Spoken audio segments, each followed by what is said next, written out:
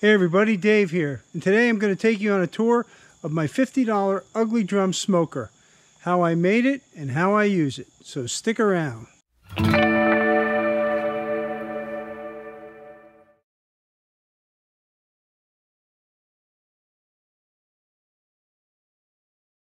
So what I've done here is I've taken a 55-gallon drum, cost me $15, and then what I've done is first thing I did was I started a fire inside of it just to clean it out.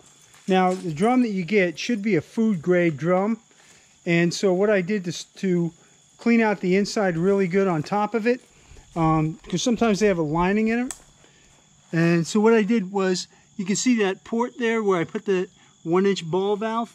Well, after I cut that hole right there in the drum, I stuck in a piece of tubing about that size, and then I taped a shop vac hose to it. And instead of putting the shop vac on the suction side, I put it on the exhaust side. What that did was create a tremendous draft in it, and when I stacked wood inside, it just came out the top like incredibly, and it just burned everything off in just a matter of minutes. So that's the quickest, easiest way to do that. So let me start at the top and I'll show you what I've done here. What I've done is I've taken a piece of 2-inch pipe and I've welded it all the way around the top here. And then on top here, I've taken 12 gauge metal and I cut it in a teardrop shape. I put a 1/4-inch bolt right here, and I put a little piece of 1/4-inch steel right here and welded that on both sides. And that is my smoke hatch, okay? This is welded underneath around here too. And so this helps me control how much smoke I want in the drum, and if I want to close it off completely or open it up to get more draft. Then I've put on a handle right here, which is nothing more than a piece of 1/4-inch flat bar that I bent, and a steel piece of tube in here that I welded up. And then on this side, I have the gauge. This is $6 at Ace Hardware. And this helps me maintain what the temperature is inside the smoker. Not necessarily what the meat is, but what the temperature is. Now, on the underside of the lid here, you can see I put a little hook. And this comes in really handy for when I take the lid off, I can just hang it right on the side. Okay? That's, again, just a piece of 1/4-inch steel out of 1.5-inch bar. Now the grates, I made myself. Now you might notice that they're expanded metal and they are just regular steel. There is some rust on them, but I wire brush these before use. And so let me take one out and show you how they look. Basically, it's just 1/4-inch rod that I put all the way around and bent handles for. I bent the handles in on both sides so they're easier to get in and out. This is a larger grate than the bottom one. And again, these can just hook on the side like that if you choose. This bottom grate is a little smaller than that one because what I have here is 5/16 bolts. I believe they're 2-inch that stick through. And what I've done is cut the first one down on this side so that I can get the grill in easier. This grill comes out by lifting, putting it all the way over the side, and then just angling it up. And again, I can hook that on the side as well. Now inside, what I've done is create this firebox. All right, let me pull it out and I'll show you what it looks like.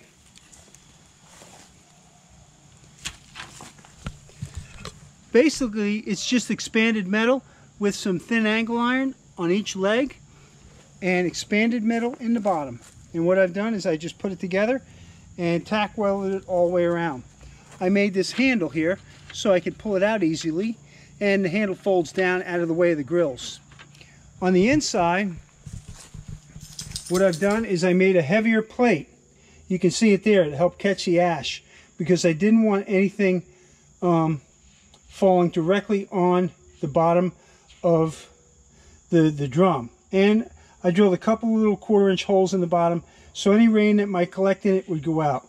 But you see, it's not collected, or it has collected in the tray. And so I'll pull that out and dump it. On the sides here, what I've done is I've taken and welded a coupling in there. And then what I've done is, or actually this is a bushing, and what I've done is taken a plug and welded a piece of 1/2 inch bar on here so I can take them on and off. I have never really used those. I have one on each side, as you can see. And this is the main draft vent that I use in the front. I had this ball valve laying around, but if you need to buy one, it'd be about maybe $15. What I've done is directly welded in a piece of 1 inch pipe right there.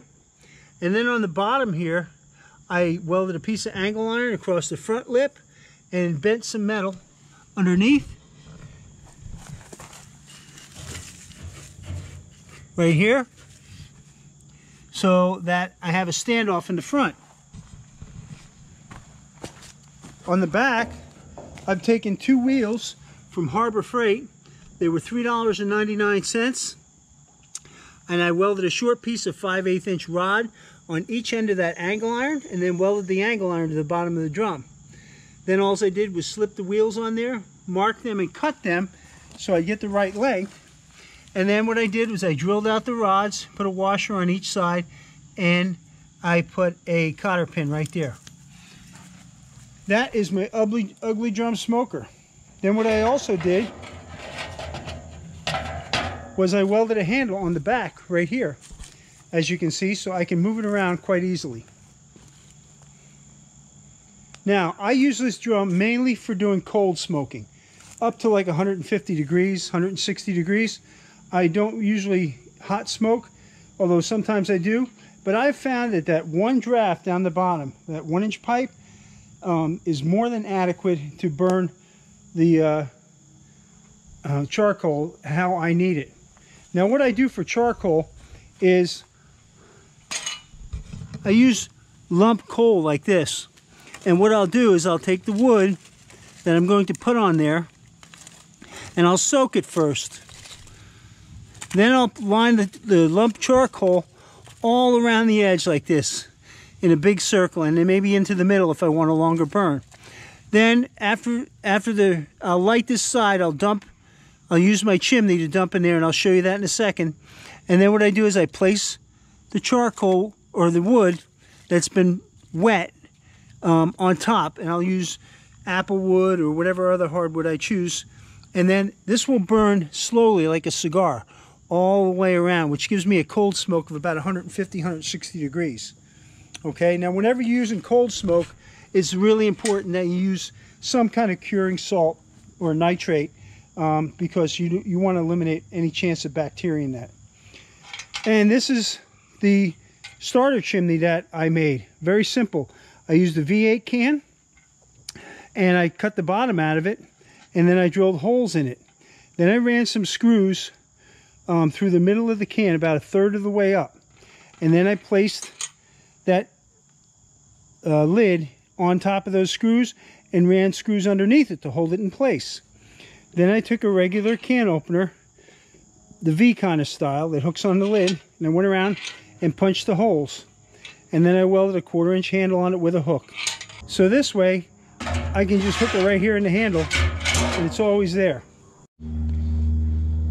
So then what I do if I want to just put the grills back in, just go right on top like that. And again, they set on those bolts around the corner there, and that's it. I just grab the lid here,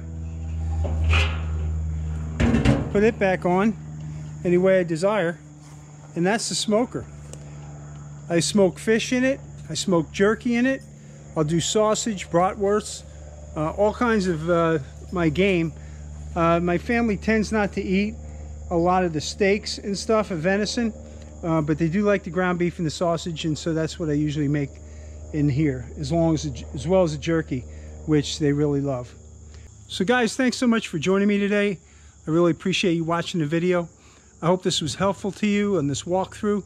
I didn't do an entire build, but I show you how I did it. The total cost of this drum was probably somewhere around $50 total, including the wheels and the grills. Now you can buy the grills on Amazon that will fit this. They're about $22 a piece though. So this way I made my own of everything.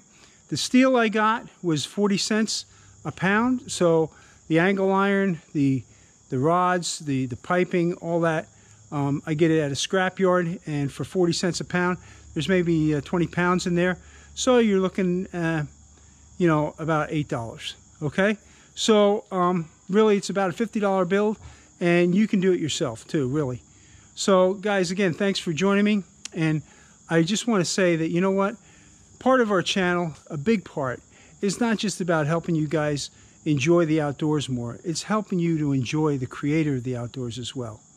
And you know, if you're not sure how to have a relationship with God, then I would really encourage you to check out my book called Growing Deep. It's listed in the description below, and the best part of it is it's free. All you have to do is click on it, and in it I tell you a little bit of story of my life, as well as how you can come to a relationship with God the way I have. And not only that, but how to walk with Him from that point on. So again, the book is free. I have several books down there, ones that share with you about my journey with cancer and how God healed me, as well as some others, but they all point you back to God. And you know, if you're at a point in your life right now where you feel like, you know, you need to have that relationship with God, maybe it's something you've been putting off, I'd encourage you to take the time now to pursue that. And so the books are there to help you do that. Again, thanks so much. And you know, if you got a comment about the smoker, or you know what, if you like this video, please hit that like button. It really helps us promote more videos. And don't forget to subscribe too as well. And make sure you hit that notification bell so you'll be up to date on all the videos as soon as they come out. Until next video, and until we see you again, thanks so much for all you do to support us, and God bless.